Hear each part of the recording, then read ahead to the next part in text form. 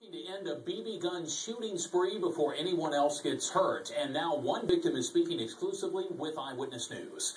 There have been 2 attacks along Rose Tree Road in Upper Providence Township. Eyewitness News reporter Elizabeth Herr has our exclusive details.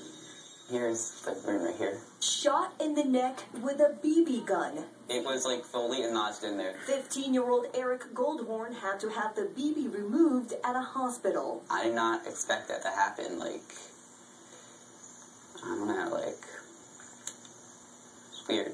Doctor said that if it was 1 inch over, it would have hit his main artery in his neck, and he possibly could have bled out on sight. It happened during one of his routine runs down Dog Kennel Road last Wednesday afternoon. Police say the same culprits may have struck again this Tuesday less than a mile away in the parking lot of the Sunoco station. A 28-year-old woman, according to police, was approached from behind by someone asking for a cigarette. When she turned around, she was shot in the eye, police say, with a BB gun. We even decided today for a while to just stay off the roads. Those who live and jog in the area are nervous. I was pretty scared about that. Running together, I would consider that safe, but not alone.